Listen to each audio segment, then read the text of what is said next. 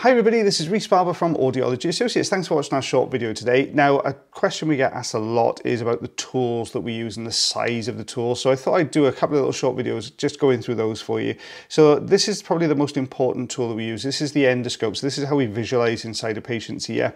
So it consists of the actual endoscope itself, a light source, and then a little camera on the back there. So what we can see on this one is this little piece here, this rod you can see just there. This is the bit that goes into the patient's ear. Not all of this, obviously, but we go in about, probably about that far into the patient's ear canal with this one. The battery pack is to power a light source. Now, if I turn that around, you see a very, very bright light on the other side there.